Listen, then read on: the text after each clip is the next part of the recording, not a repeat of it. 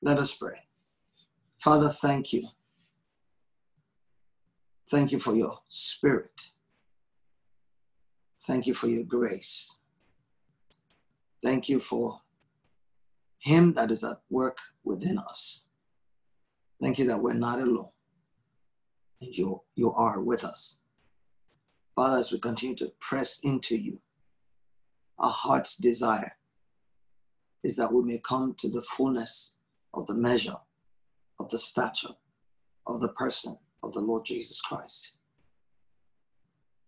The Bible says we are epistles known and read of all men. We are probably the Bibles that this world will not read. Therefore, Father, we ask that you will mold us and you will shape us and you will let your light and your glory reflect in our lives so that without a word, people can be drawn to the beauty of the person of Jesus Christ. You said in the word that you did not come into this world to condemn anyone, but that through you they might be saved. Father, our heart's cry this morning is for the salvation of our loved ones, the salvation of our family members. You promise that you will save us and our entire household. Lord, we make a demand on the power that's in that word, that you will begin to touch members of our families who don't know you or who knew you and have walked away from you. Draw them by your spirit. Show them that the life they're looking for can only be found in you because you are the fountain of life. As we go into your word today to complete our study on the gifts that you have so graciously given to the body of Christ, help us, O God. Give us an understanding heart and help us to begin to walk in the revelation of the knowledge that these 34 spiritual gifts are ours for the asking. We thank you, Heavenly Father, for we pray in Jesus' name. Amen. God bless you all. Yesterday, I've posted the teaching yesterday. It was done in my car because for some strange reason, the Wi-Fi in my son's home went off. And you know how they give you an open appointment from 9 till 2 p.m. We didn't know when they were going to come. So I had to drive out to find a spot where I could park and minister. So you'll see the video. I was sitting in my car and the quality wasn't the greatest, but for those who were present, you will be able to figure out some of the places that were slurred. And I guess that was because I was using cellular data rather than Wi-Fi. But it's clear enough for people who are not in the meeting to understand. We talked about the 8 gifts from God the Father, Romans chapter 12, from verses 3 to 8. The gifts from God the Son, Ephesians chapter 4, from verse 7, 11, I think, through 13 or 14. And then the gifts from the Holy Spirit, the third person of the Godhead, found in 1 Corinthians chapter 12, from verses 1 all the way to verse 11. Now, all of those gifts are ours. The rest of the gifts that we're going to talk about, I labeled them general gifts. And I'm going to need someone to help me to remember them because they are in my phone.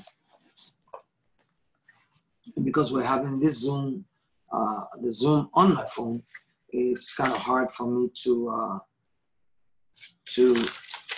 leave the platform of Zoom to look for it. I know I have notes somewhere, but guys, my home is just being put together. And then on top of that, I'm traveling and I'm trying to pack to make sure that I don't leave anything behind. So if someone would please help me by prompting me with the gifts, then we can talk about them. Is it possible? I'm going to unmute you. but I'm going to ask that you please mute your microphones. Everyone, please mute your microphone. Okay. The first one is help. All right, help.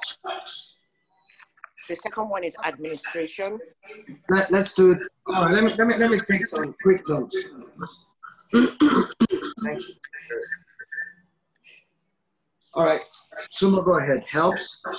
Helps. Number 2, administration. Mm-hmm. Number 3, voluntary poverty, like Mother Teresa. Number 4, martyrdom. Can you please mute your microphones? Yeah. Number 4 is martyrdom. Mm-hmm. Number 5 is celibacy. Number 6, hospitality. Number 7, missions. Number 8, intercessions. Number 9, deliverance. Number 10, craftsmanship. 11, invention. And 12, what was the rest? after deliverance is craftsmanship. Yeah. Inventions and music. Okay. Let me be sure I have all of them. 1, 2, 3, 4, 5, 6, 7, 8, 9, 10, 11. 12 of them? Yes, 12 of them.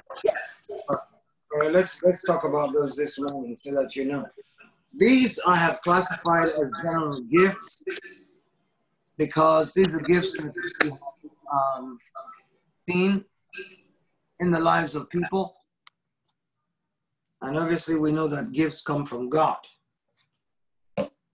All right, no one is born with it. It's something that God gives us. We may be wired to be able to operate in some gifts better than others, but nobody's born with a particular gift. One of the things I like to also talk about in dealing with gifts is the personality types.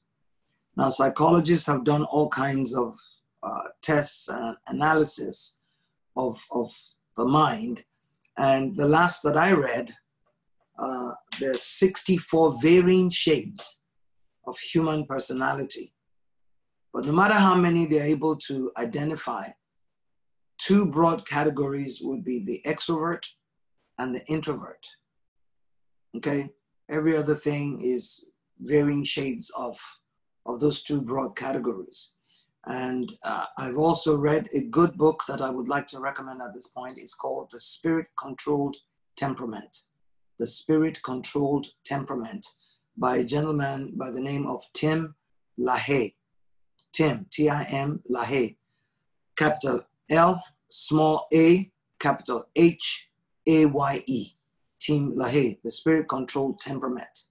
Him and his wife are great authors. They've written several books. But if you want to understand your personality type, that would be a great book to read. It's written from the standpoint of scriptures by this gentleman who's a believer. So, of course, the gifts that God has given us have to do with our personalities, all right? And like I said, the 2 broad categories that we have in human personalities are the introvert and the extrovert. And then further breakdown of those 2 is in the introvert 2 types, in the extrovert 2 types. And I know some of you may have read about it. They use colors, red, blue, yellow, and green, or whatever. I don't use colors. I am never able to remember what color is for who. I prefer the way Tim LaHaye explains it in his book. You have type A, the extrovert. You have the choleric, and there's one other word that he uses, which is really odd, because that's my personality type, the sanguine. All right, and then for the introvert, you have the phlegmatic, and you have the melancholic. All right. I don't know why he uses the word melancholic, but it really doesn't mean that the person is melancholic. For the extrovert, you have the sanguine, and then you have the choleric. The sanguine is that individual that is completely extroverted. They are the live wire of the party. They are the great conversationalists. They are the ones who make friends in a heartbeat. And those are the positive things about this personality type. But they are also a little bit of a scatterbrain. Because in being so outgoing and being so accommodating and being so friendly, they are not as organized as they should be. All right, so a sanguine will tell Sister Sumba, I will see you at 3 o'clock. Tell me, oh, I'll be there at 3:30. And tell somebody else, I should be there 4. 4 is good. You know, not thinking about travel time, not thinking about when you do get to me, the time that we're going to spend to talk about whatever it is we're supposed to be meeting for. And so they are pretty much a scatterbrain. They're the type that speaks before they think seriously about what they're about to say.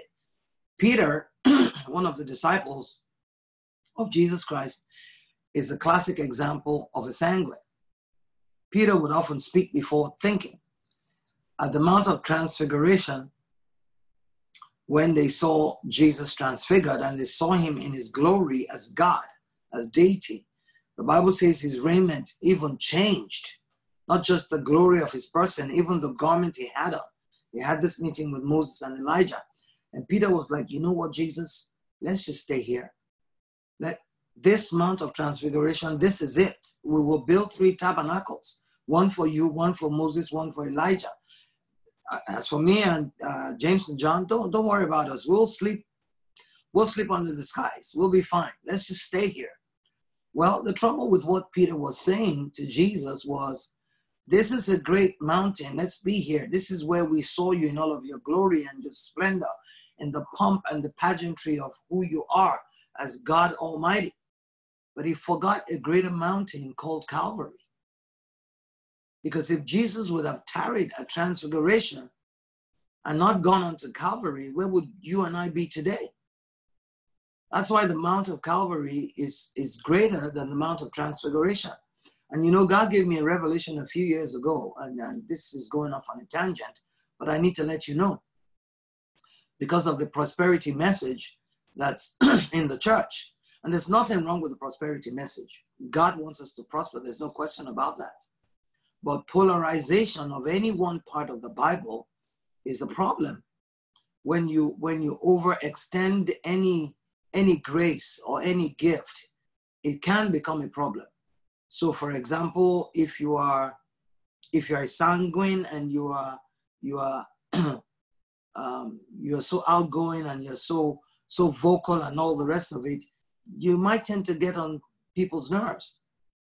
You know, well, that's your personality. That's who you are. God can use you if you're like that. I'm not saying this so that you beat down on yourself if that's who you are, but you need to know the strengths and the weaknesses of your personality type so that the gift of God can work accurately and adequately in you. So if you're a sanguine, you need to have some reins, R-E-I-N-S, some reins that you can like tell the horse, oh, slow down. Okay? So while it is good to know what the personality types are and the advantages, we also need to know what the disadvantages and what the drawbacks are. So as a sanguine, God can use you. God used Peter. God made Peter the head of the disciples, so to say. And I was sharing the revelation that God gave me. I said, because of Transfiguration and everything Peter saw there, he didn't want to go to Calvary. And the parallel God drew for me with the teaching on prosperity is because pastors have been taught by the Spirit of God about prosperity and how that God wanted the church to know that God desires for us to be prosperous so that we can be effective in our Christian life and our Christian walk. Pastors have camped at the Mount of Transfiguration, the Mount of Prosperity. They've camped there and they don't want to leave there. You're teaching people about prosperity, but you're not teaching them about character. You're not teaching them about godliness. You're not teaching them about holiness. And prosperity without all of these things is extremely dangerous. If you don't have the character to be able to curb vices and to be able to curb the downside of your personality, having money will just enlarge that. And pastors have camped at prosperity, forgetting Calvary. Because God's heart at the end of the day is not so much your prosperity, it is Calvary. The reason why he will give you prosperity is because of Calvary. The reason why God will put money in your hand is so that the gospel can be preached and so that souls can be saved. So money and prosperity is a means to an end. It's not the end of it. It's not so that I can buy the big and luxurious cars and go on cruises and go on trips and live in a 10-bedroom mansion like some of these pastors. How many bedrooms are you going to sleep in? It's just waste as far as I'm concerned. But that's neither here nor there. So pastors have camped at Mount Transfiguration and they have refused to move on to Calvary. Well, the reason why God gives us money is so that this gospel can be preached. All right? So Peter would often speak. He said, Jesus, let's stay here, forgetting Calvary. All right? When Jesus asked, whom do men say that I am? I think that's in Matthew 16. Either Matthew 16 or Matthew 18. Whom do men say that I am? And they said, well, some said you are Elijah, some said you are Moses, some said this. And Jesus said, all right, you guys that are with me, that live with me, walk with me, work with me, who do you say that I am? Peter received a revelation from the Holy Spirit, from God the Father. He said, you are the Christ, the Son of the living God. And Jesus Christ said, flesh and blood did not reveal that to you, but my Father who is in heaven. How did Peter move from receiving such a profound revelation from God to Jesus, don't go to Jerusalem? Because he turned around and said to Jesus a little later on, don't go to Jerusalem. And Jesus said, get thee behind me, Satan. All right, because Jesus recognized that it wasn't Peter speaking, it was the devil speaking through him that didn't want Jesus to go on to Calvary, to go on to Jerusalem, to go through the passion. His arrest, his false accusation, his mockery of a trial, his condemnation, his crucifixion, and his glorious resurrection. All of that would not have happened if he listened to Peter and said, you know what, it's true. Those guys are out to get me. Let's go to Nazareth. Let's go somewhere else. See? So praise God. We need to understand the personality types. That's the sanguine. The choleric is an outgoing person as well. It's an extrovert. And that's my personality type. And like I told you with the gifts, it's the same thing with the personality type. There's no one that's a clear sanguine and a clear melancholic or a clear phlegmatic or a clear choleric. You will have a little bit of this and a little bit of that. I am predominantly choleric and melancholic. All right? And that helps me to understand who I am, why I think the way I think, why I act the way I act, how the gifts of God work in me and can work through me. So it's good for you to get that book and do a personality self-analysis so that you can understand yourself better. All right? The book, again, is called The Spirit-Controlled Temperament by Tim LaHaye. The next type of extrovert is the choleric, like I said. They're outgoing, they are friendly. Drop me in a city where I don't know anyone. By close of day, I've made 10, 15, 20 friends. All right? They are organized, they're detailed. The part that the sanguine doesn't have, the choleric has it. All right? Now, for the introvert, you have the melancholic. That's the creative person. That's the musician. That's the artist. That's the poet. They are reserved. They don't project themselves. But if you call on them and they have to do something, they do it excellently well because of the creativity that they have and because of the steadiness of this personality type. They're thinkers. They're deep. But they're not dark, if you understand what I mean. That's the type A of the introvert. The type B of the extrovert, of the introvert, is the phlegmatic. All right? The phlegmatic is even killed. He's just like that. He's happy, you don't know. He's sad, you don't know. He just made $1 million, you don't know. He's broke, you don't know. They're just very calm. They will not project themselves. They will not volunteer to do anything. But if called upon or if push comes to shove, they can actually step up and lead. But they will not offer to. These kind of people like to work in the backgrounds. In the background of anything. You want to stage a production, a phlegmatic will work beautifully in the background. They don't need a team. They can work by themselves. All right? So it's good for you to know who you are. Jesus Christ's disciples all had different personalities, and Jesus knew them for who they were. All right? We just spoke about Peter. Peter is a classic sanguine. Take someone like James. James is a bit of a choleric and a sanguine. James, if you read James's epistles, James doesn't have time for nonsense. You know, he's like, are you crazy? Can't you see what God has to say? This is it, do it. That's James. Unlike a disciple like John. John, he was young, yes, he was the youngest of the disciples, history tells us. But John was a loving and a gentle, melancholic type of person. Beloved, let us love, you know. Love is of God, and he who does not love is not of God. It's almost begging that we do what the word says, all right? Andrew was a very observant individual. I would say he's an introvert, but very observant. Jesus was followed characteristically by 4,000, 5,000 strong people whenever he moved around. And the miracle of the 5 loaves and 2 fishes was possible because someone like Andrew was amongst the disciples. He was the one in that throng who noticed a little boy with a lunch basket of 5 loaves and 2 fishes. And bless God for the mother of that child, because she actually is the catalyst for that miracle. If she wasn't mindful to pack a little lunchbox for her boy who says, Ma, I need to go listen to that teacher. He's going to be someplace today. And she packed a little lunchbox for her son. If she hadn't done that, Jesus would not have had a seed from which 5,000 were fed. But Andrew was the observant disciple who saw it.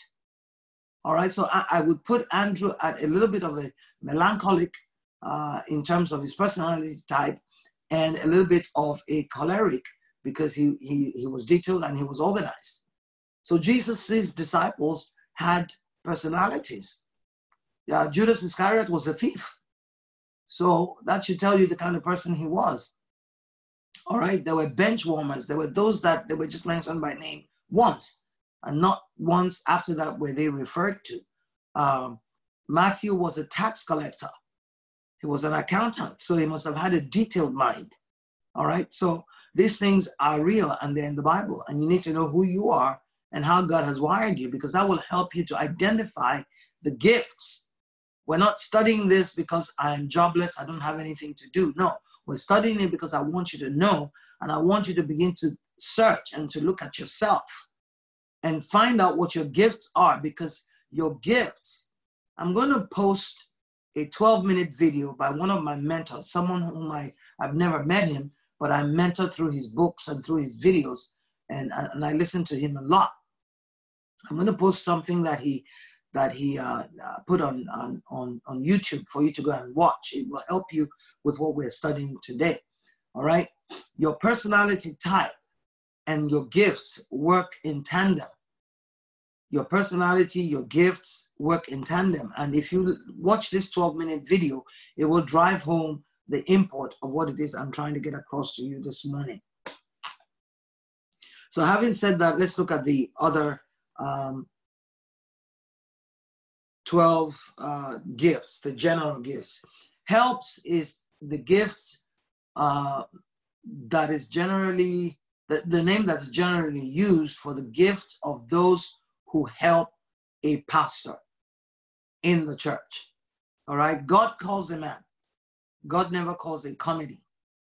He calls one man, but then he sends helpers to that man. And I use the word man in a generic sense because he calls women too. So he sends people to help the vision that he has given that man. All right. I'm called to teach. And I excel and function best in that area of calling. But in order for us to have a fellowship that's going to be vibrant and that's going to move forward beyond us just getting together 1 hour, 1.5 hours every morning, helpers have to come on board. Some of you are gifted when it comes to technology. It's not a thing for my generation. I struggle with it. Okay? Some of you are gifted. All of our recordings and our teachings are on Zoom. We have no control over it. If Zoom shuts down, that's it. We've lost everything that I've been teaching and everything that we've been recording. Some of you know how we can get it off of Zoom, and you need to step up and help. Some of you know how we can get on the internet. Some of you know how we can, I don't even know what to say because it's not my area, but you know what you can do with this information that we're recording so that we can preserve it. All right? I have no intention of selling the things that I teach. None whatsoever. Okay? If we're going to charge for it, it will probably be because we have put it on a medium that costs us money to buy. And even then, how much is a flash drive? How much is an MP3 player for us to charge people to receive the word? But some of you need to step up. If we need to have a website, somebody needs to step up.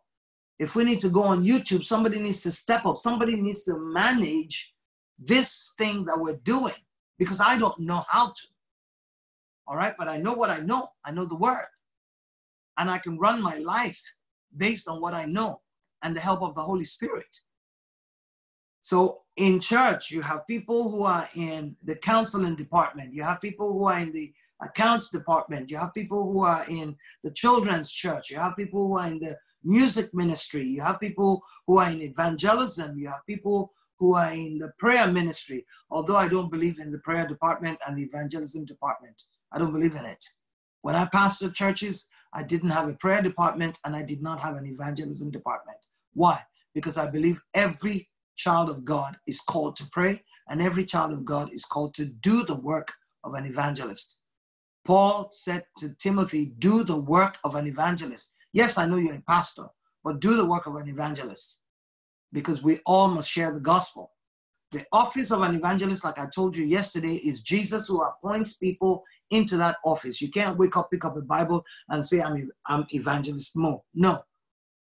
Jesus has to appoint you, because there are gifts that follow that particular office.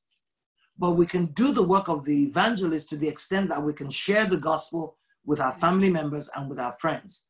Okay?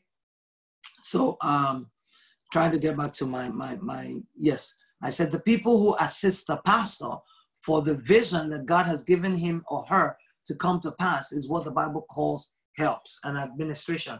In 1 Corinthians chapter 12, Paul mentions it, and let's go there so that I can show it to you.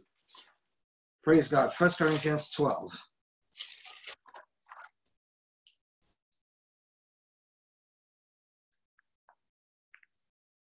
Thank you, Holy Spirit. Look at verse 27. 1 Corinthians 12, 27. Now ye are the body of Christ, and members in particular. And God had set some in the church. First, apostles. Secondarily, prophets. I told you why they are called number 1 and number 2. Ephesians chapter 2, verses 19 and I think 20 tells us that they are the foundation. And it's God who sets them. They are not ordained. Pastors and bishops and people who are ordaining apostles and ordaining prophets are wrong. It's God who calls into those offices, and it's God who sets them. It's God who appoints them. You can ordain a man or a woman to become a pastor. All right, they've been through a course of study, and they have shown that they are called in that area. You've seen the gifts. you've proven it, they've worked with you, then you can ordain them to be a pastor so that the transfer of the grace on you that is their pastor can come upon them.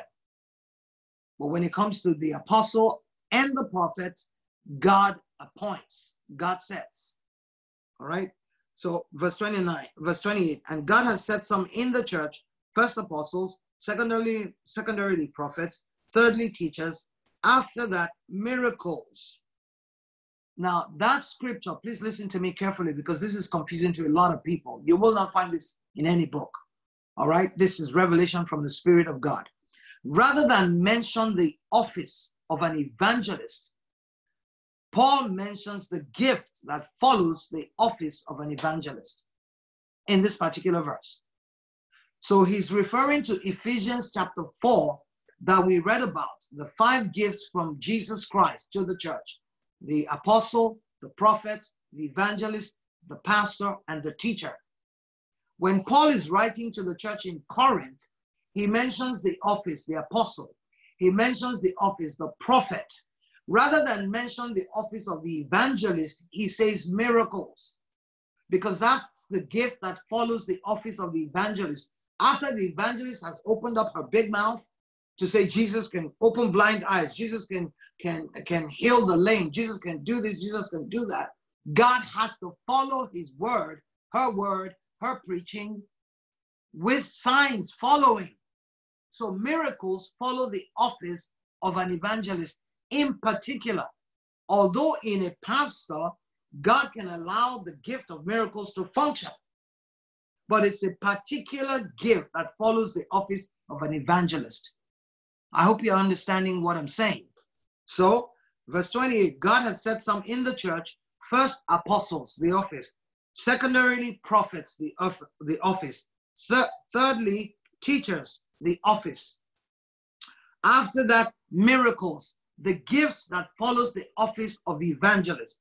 Then gifts of healings, the gift that follows the office of the pastor or the evangelist.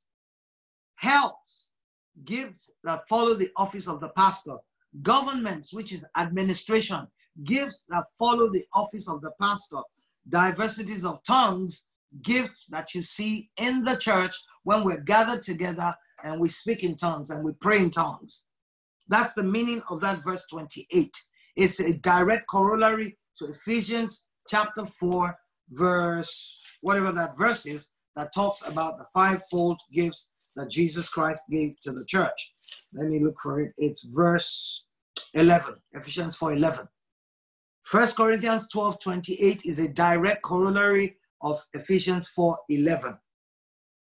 So helps are those of you who know about building websites, those of you who know about YouTube and all of those things, so that we can preserve our teachings. All right? You guys need it more than I do. That's the truth, and that's not being boastful, because I have paid the price over the years to read my Bible and to study my Bible and to memorize the things that I know. You've got to pay the price too. If you spend the time to study the word and read the books and hunger after the knowledge and memorize and do all of the things that time has allowed me to do, then maybe you don't need the recordings. Okay?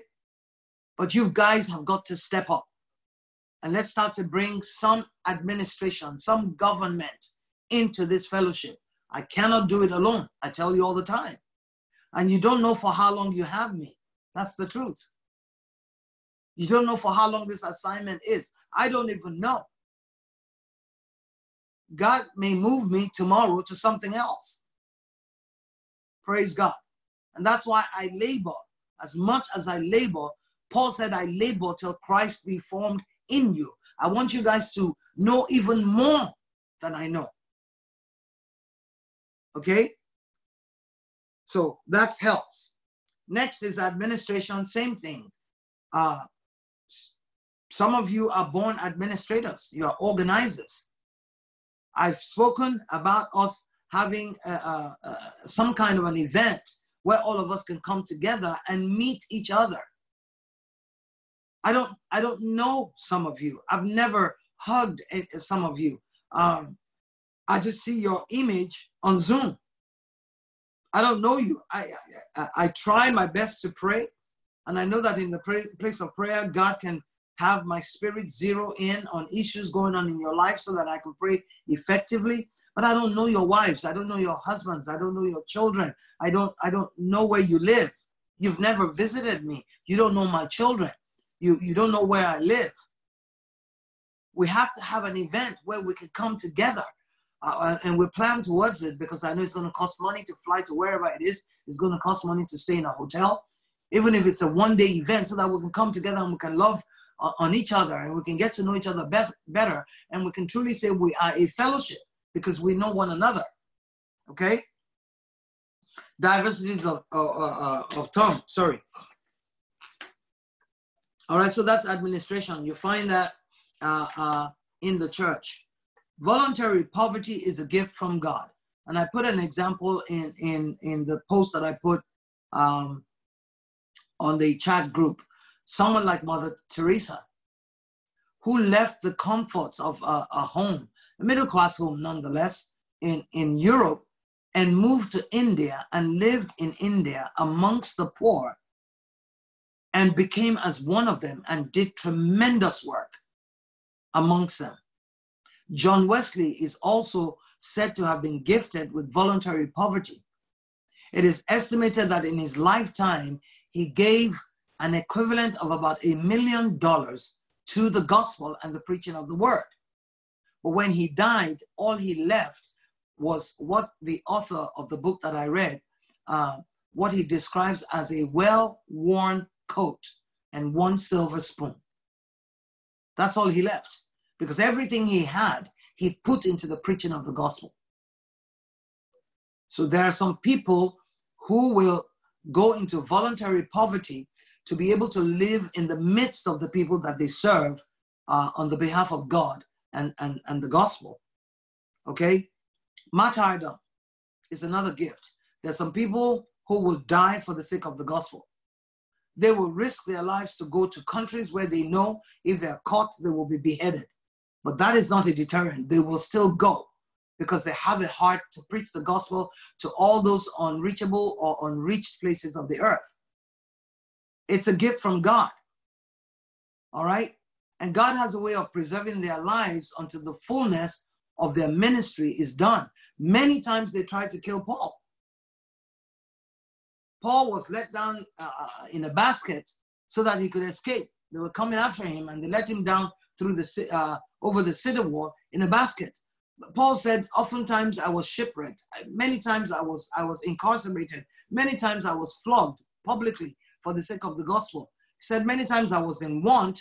Many times I was in fastings. So fastings were a deliberate decision to abstain from food. But in want means he didn't have food. He didn't have money to buy food. Okay? So these are spiritual gifts because God empowers some people to be able to do it. Celibacy is also a gift. Paul was married. We know that because traditionally you couldn't be a Pharisee without being married. But his wife is really never mentioned, so we presume that she must have died and then he devoted his life after his encounter on the way to Damascus in Acts chapter 9. He devoted the rest of his life to serving the Lord, and he lived a celibate life. It has to be a gift. If it's not a gift, it will be abused. That's why we read of priests in the Catholic Church who are either homosexuals or who are abusing young boys that are servers in the church. I'm not saying it to knock them. My heart goes out to them because it's a huge struggle to want to serve God and to also have this other side that is pulling them in that direction. It is because they don't have that gift of celibacy. If you have the gift of celibacy, sex will not be a challenge to you at all. The feeling will come, you will know exactly what to do with it, and you'll hang it, you suspend it. Okay? So it's a gift. Hospitality is also a gift. Martha. And you will hear messages of people knocking Martha and people praising and Mary, her sister. Because Jesus said, Mary has chosen the better thing. She's chosen to sit at my feet and listen to me. You are cumbered about so many things. This was Jesus's rebuke to Martha because Martha complained. Please understand that. It was because Martha complained. I think it's in Luke. No, not Luke. It's in John. Probably John chapter 11. Somebody look it up for me. The story of Martha and Mary, right? It's because Martha went to complain to Jesus that Jesus rebuked her. She went to Jesus and he said, Jesus, my sister has left me to take care of these people. Listen, if 5,000 people followed Jesus around and they showed up in your home, somebody had to look after them. Somebody had to give them water to wash their dusty feet. Somebody had to give them water to quench their thirst. Somebody had to make sure there was room for them to sit. Jesus's meetings were packed. I remember the 4 guys who wanted to help their lame friend. They could not get into the house. The Bible says they had to climb the roof and open the roof to let their friend down on a mat before Jesus Christ so that Jesus could heal the young man. His meetings were packed. So Martha had to look after the people.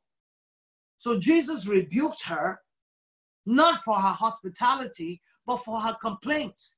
Let's not get it twisted. Jesus said, you're encumbered about too many things. Mary has chosen the better, and it's not going to be taken away from her. But Jesus knew that she was an asset. If you go and read the account of Lazarus' death, all right, Jesus was told your friend is sick and nigh unto dying. Jesus packs a bag and he travels. I mean, think about it. It's like when in Matthew chapter 5, the Bible says, and seeing the multitudes, he went up into a mountain. Why would Jesus climb up into a mountain? He saw the multitude, they were gathered. The logical thing to do was to make a makeshift pulpit and preach to the people, teach the people. But he climbed a mountain. It was because he wanted to sift. He wanted to know who was a disciple. The Bible said when he was set, his disciples came after him. At risk of limb and at risk of life, they climbed up the mountain, not a hill, a mountain, because they wanted to hear what the master had to say. Same thing, Jesus, your friend is ill and is near death. Jesus packs a bag and travels. And then 3 days later or 4 days later, he says to his disciples, let's go and wake Lazarus up because he's asleep. Okay? Somebody had to do that. And if you go and read that account, when Mary saw Jesus, Mary rebuked Jesus. Mary did not display the character and the faith that Martha displayed. Martha said, well, I know that you are the resurrection and the life, and later on, my brother will be resurrected. And Jesus said, no, right now, I am the resurrection and the life. Let's go to his tomb. I'm getting ready to wake him up. Martha displayed more spiritual maturity than Mary, because Mary was complaining about the fact that Jesus didn't come, and if you had come, my brother would not have died. Martha said something similar, but then she said, I know that you are the resurrection and the life. So hospitality is good. Jesus didn't rebuke Martha for her hospitality. He rebuked her for her complaining. All right? It's a gift. There are some of you, you're very hospitable. People come into your homes. You open up your homes to receive people. You cook. You entertain. Some of you have opened up your homes for me to come and minister. There was a family in Bender's Landing 2 Saturdays ago. They opened up their beautiful home, and they opened up their pool for us to get people baptized in. And I am praying for that family, that God, who borrowed Peter's boat to preach and then gave them a net-breaking load of fish, will so bless that family, they will not know what hit them. Hospitality is a spiritual gift, okay? The next one is missions. Some people are called to missions. I can go to missions because I am an adventurous person by nature. But can I survive in missions? I doubt it. Having to sleep in some places, having to eat what they eat, because this is what missionaries do. I have a missionary friend here in Houston who went to a village. I'm not going to mention the country, but he went to this village, and the delicacy they put in front of him was lizards. That was the delicacy that you give to esteemed visitors, lizards. I don't know what kind of lizard it was, but a lizard. And he said they had roasted it and they had peppered it and they had it in steaks like shish kebab. And he said he sat down. He sat down and he looked at the place set before him. And he said his silent prayer to God. He said, well, Lord, you said I should eat whatever I said before me. I bless this and I eat it. The chief of the little village where they were going to preach the gospel picked up one of the kebabs, the lizard kebabs, broke off the head and tossed it in his mouth. And so he picked up the kebab, broke the head off, and tossed it in his mouth and crunched it. Can I do that? I think not. But some people are called to do it. It's a gift. They will go to the uttermost parts of the earth just to preach the gospel. And might I add, the reason why Jesus hasn't come back is because not everyone has heard the gospel. It's the only reason why he hasn't come back. So we're the ones delaying him. The Bible says, and this gospel shall be preached to the end of the earth. Somebody look that scripture up for me and put it up. And this gospel shall be preached to the ends of the earth, and then the end shall come. The end will not come until everyone has had the opportunity to hear, because God has to be a righteous judge. If anybody can stand before God and say to God, I did not hear the gospel, then God has no right to judge that person. So God is waiting for us to take this gospel to the uttermost parts of the earth. Okay, if Coke is in some places where it is said to be in, it's a shame on the church that the gospel is not there. We need to market, in quotes, the gospel so that everybody has the opportunity to hear, so that Jesus Christ can come back. Of the 26 prophecies in the Bible, 26 direct prophecies in the Bible pointing to the second coming of Jesus, 25 have been fulfilled. Only one is left. So his coming is imminent, and it's the church that's holding him back. Let's go out and preach the gospel. The worst that you will hear is a no. It's like network marketing. Jesus is the greatest network marketer there was, because he started with 12 men, and God knows how many billions of Christians we have in the world today. Praise God. Intercession. Intercession is one of the 9 types of prayers that I have taught before. And if you were not in this fellowship when I taught it, you can reach out to me one-on-one. There are 9 different kinds of prayers that we see in the Bible with the scriptures that govern them. Intercession is one of them. But intercession can also be a gift from the Spirit of God, because intercession requires for you to be in God's face in prayer for hours on end. I cannot pray like that. My personality type will not allow me to stay in prayer for 1 hour, 2 hours, 3 hours. I can't. So what I do to compensate is I pray constantly. I pray constantly. I'm constantly praying. I'm constantly talking to the Lord. I'm constantly praying. I'm constantly praising. I'm constantly thanking, because I cannot stay in one place for 2 hours. My personality type will not allow it. Okay? But some people can kneel down for 3 hours and pray for 3 hours. I know pastors in Nigeria who do it. It's a gift. And if you're gifted to spend hours in God's presence like that, relish it, because not very many people can do it. All right? Deliverance. Deliverance, by definition, is the process through which God drives out illegal occupants, demons, from the lives of people, places, or things, using his servants. That's my definition of deliverance. It's the process through which we cast out demons. In short, it's a gift from God. Not everybody can, and not everybody does deliverance. Because for you to do deliverance, you've got to know what you're doing. It's like going into the den of a lion. you better have the God of Daniel with you to shut the lion's mouth. All right? Because demons are evil, demons are vindictive, demons are wicked, and they will resist you. I once had a very serious case in my ministry, a completely insane individual that God said to go minister to. They're restored to their right minds now. There are 4 people, completely insane, brought from the sanatorium that God has given us the grace to minister to, and they're normal and they're in society today functioning normally through the power of the Holy Spirit and the process of deliverance. All right? I had occasion to minister to this family many, many years ago. I want to say more than 15 years ago. Praise God. And I had occasion to minister to this family, and the lady was also ill. So it wasn't just deliverance for casting out of demons. She was also physically ill.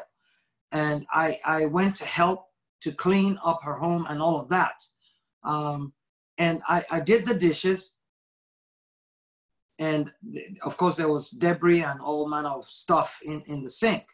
So I cleared the sink and I walked over to the trash can in the kitchen to empty the sink strainer. And there was a piece of nail, a small piece of nail that was sticking out the wall. And in my mind, I said, this is dangerous. It can actually hurt someone who doesn't know that it's there. And I took a can of spray starch, which was stupid, and just gently tapped the nail. It was loose. I just gently tapped the nail. Next thing I heard, the can had been punctured and the spray starch was coming out of it. So I ran back to the sink. Huge mistake. I ran back to the sink. The tap was running. Boom, an explosion.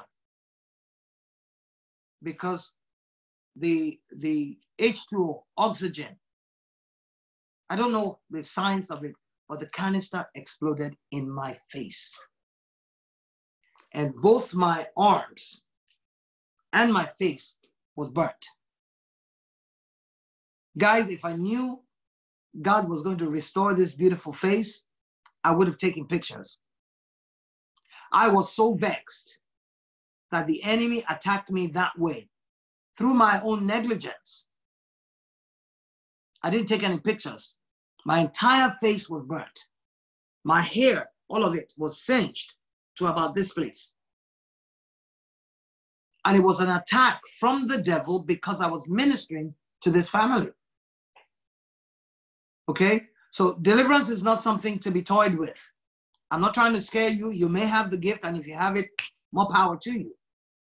Just be diligent to study, be diligent to know what you're doing, and live a life as much as you can that's free from reproach, so that the enemy does not have an inroad to attack you.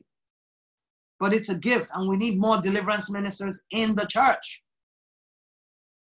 When that level of holiness comes into the church, then people will be afraid to come into the church with the nonsense that they are doing in their private lives. Praise God. So it's a gift. It's the process by which God drives out demons from people, places, or things using any of his servants that he chooses to use. Okay? Craftsmanship. That's God giving you creativity. Unique creativity to solve humanity's problems. And might I add, that's one of the fastest ways to become wealthy. If you can find answers to humanity's problems, you will become wealthy. Money will follow you. That's why I shared those 4 things that are greater than money. All right? You don't get money by working. You get seed by working. Your salary is a seed. That's why it's never enough. But leave that alone. We're not talking about money. Craftsmanship is God's creative ability in you to look at a situation and download from God solutions to those problems. I work in the construction industry. I'm not an engineer. I'm not I didn't read anything. I'm not even a scientist. I'm completely arts.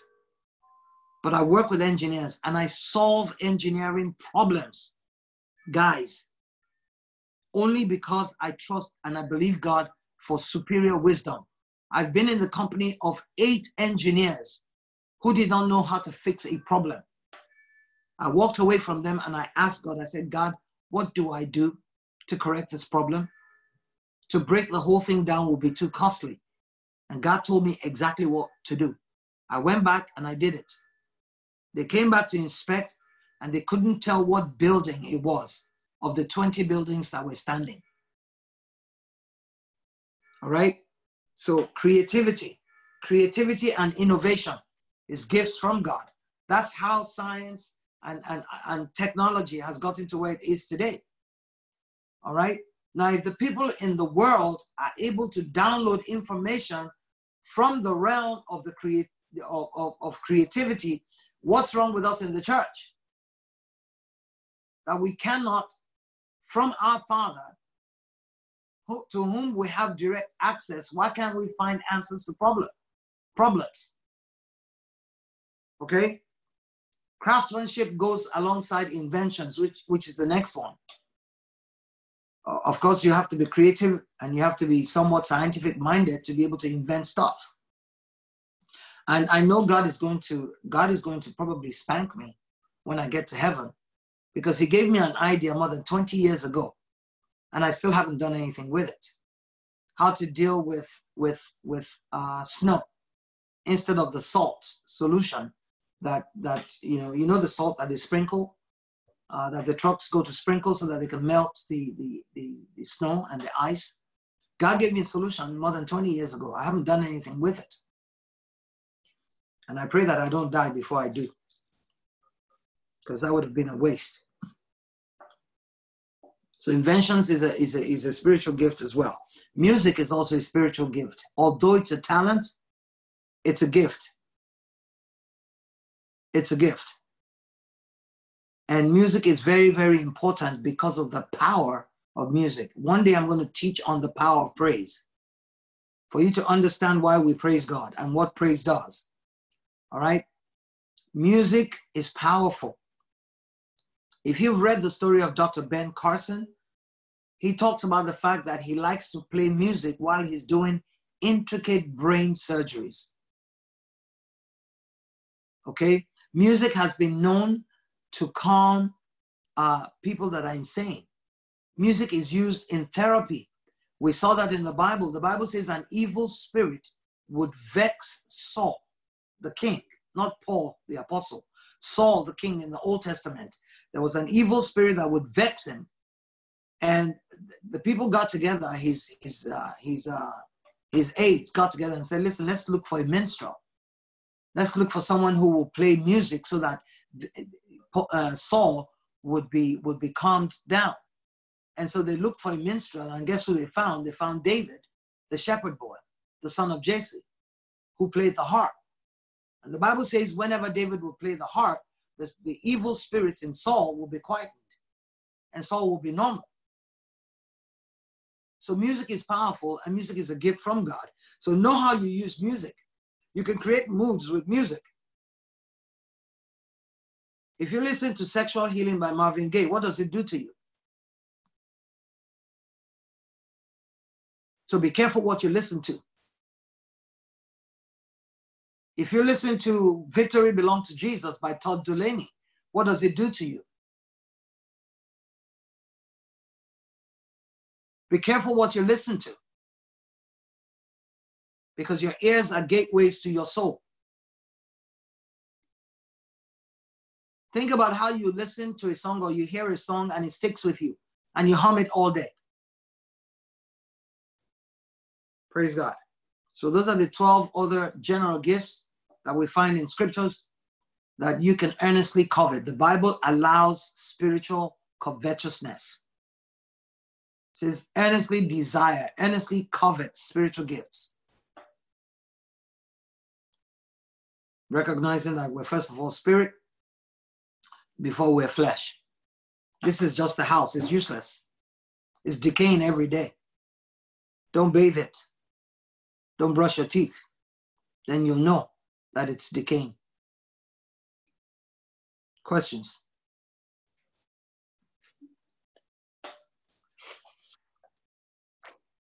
I have to unmute you, right?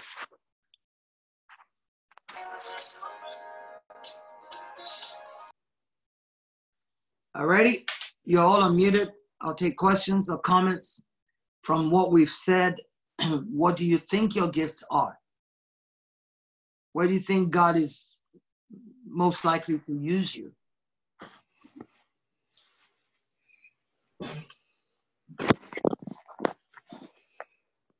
Well, I think I have plenty, Pastor Mo.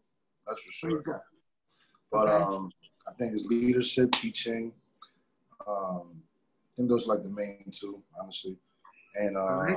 I forgot which. There's one more, but I'm usually good with bringing in people into faith and stuff like that as well. Okay. Okay. So maybe there's an evangelist in the making. We don't know. Praise God. But what you then do, having recognized that leadership is one of them, teaching is one of them, the Bible says be diligent. So you got to pay the price. You got to read extensively. Leaders read.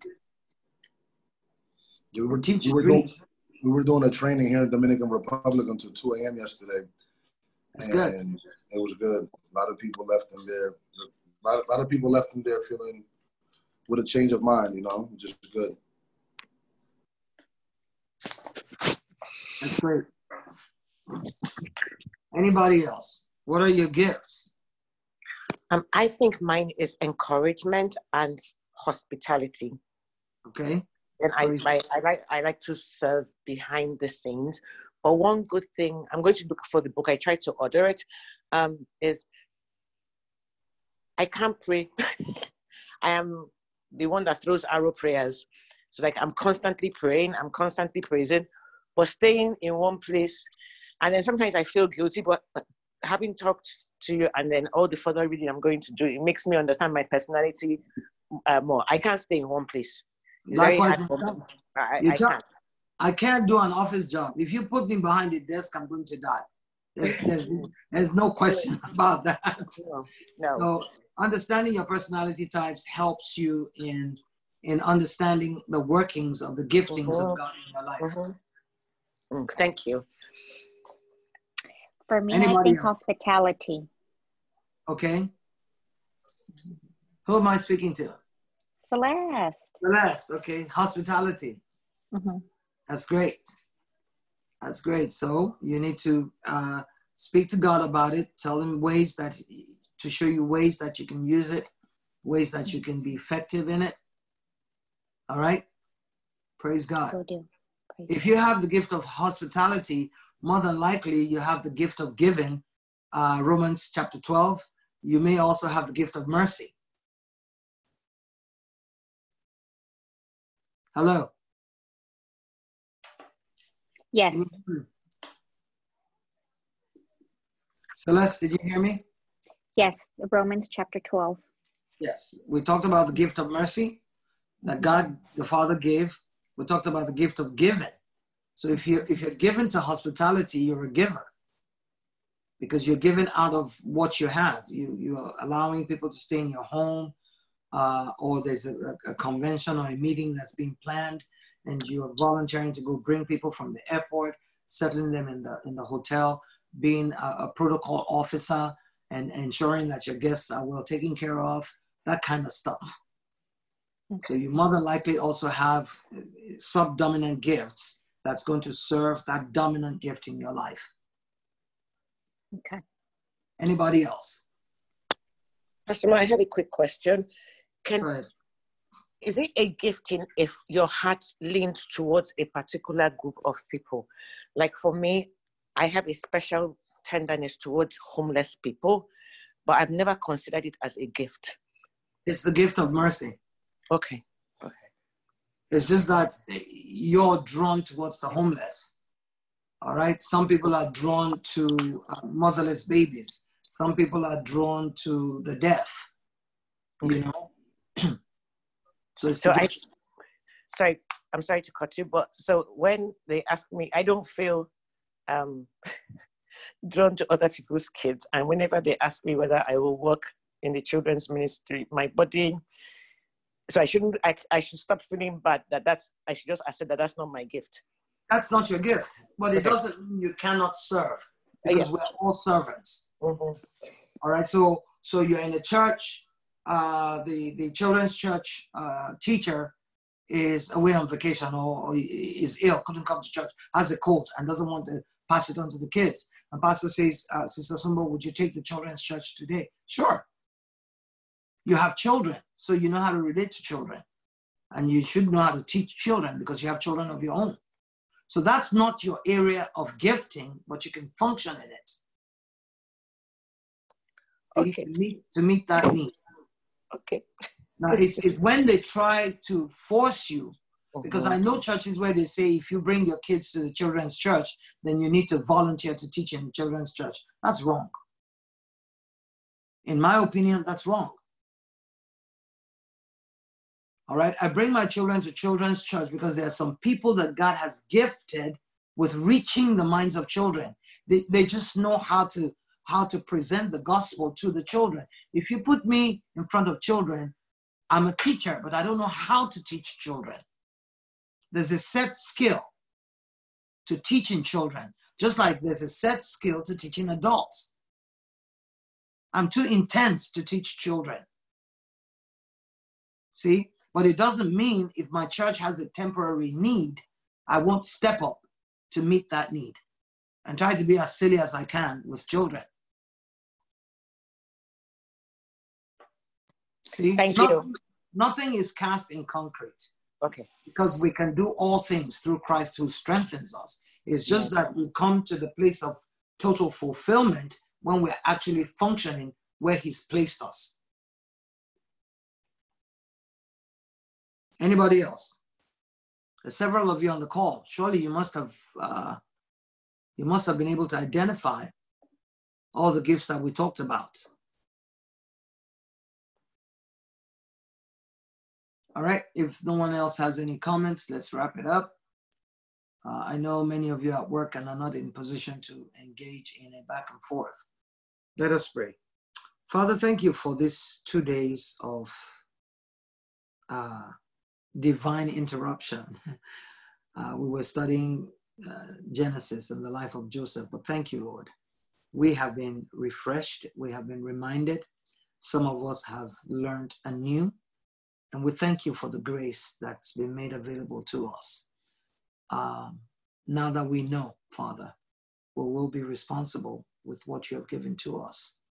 Help us to find full expression and fulfillment of the gifts that you have given to us for the praise and for the glory of your name and for the furtherance of the gospel of our Lord Jesus Christ. Thank you for this fellowship. Thank you for what you're doing in us, with us, and through us. We pray for everyone that's present on this call. We pray for those who could not be on the call. We pray especially for our sister Bianca now, who is studying, preparing for an examination. We decree and we declare in the name of Jesus that she has the mind of Christ. Thank you, Lord, that she calls to mind and she remembers everything that she has studied, everything that she has learned, everything that she has even heard, that, Father, she's able to recall to mind. Thank you for clarity of thought. We pray especially that the Holy Spirit will guide her thoughts towards what she should read, what she should study. Father, you know all things, you see all things. You already see the examination and you see the result of it. You know what the questions are going to be. Father, we ask that you will reveal to her heart the areas that she needs to study so that she can be fully prepared. You said that you will give to us the desires of our hearts. That doesn't mean you give us what we desire. It only means you put your desires in our hearts so that we can follow after your will and your purpose and your counsel. We commit her into your hands. We rebuke every feeling and every thought and every attack of the enemy that may want to make her feel she's inadequate, she cannot pass. We rebuke that in the name of the Lord Jesus. We receive for her the spirit of excellence, the same that you put upon Shadrach, Meshach, and Abednego, that you put on Daniel, that you put on Joseph, that you put on Jesus, the spirit of excellence on Paul, that we see, even in those of us today who have excelled in different areas of our lives. Father, we covet the same for our sister Bianca. We ask that you cause her to know joy concerning this examination and give her entrance into that particular college that she wants to go to. You said you're the one who opens doors that no man can shut. We ask that you open up the doors of that college of medicine to her. In the name of the Lord Jesus Christ, we pray. For every other person that's on this call, Father, we reach out and we touch their needs, be it in their body, be it in their family, be it at work, be it at school, whatever it is. We invite your presence into their lives and into their situation so that Jesus Christ will be Lord in every area of their lives. Thank you, Heavenly Father. We pray with thanksgiving in Jesus' name. And everybody said, amen. Amen. Amen. bless you Pastor all. Mo, we also want to pray for you that God has favor over you, Pastor Mo. Okay, Amen. and that he continue to bless you. Amen. Because you are a blessing to all of us. You have no idea. And Amen. just continue to pray for you. And all your goals, that he will reward you. He has rewarded you. Amen. Just want to thank you because you have no idea, Pastor Mo. To God be the glory. Amen. Amen. Thank you very much. I appreciate that. God bless you. God bless you.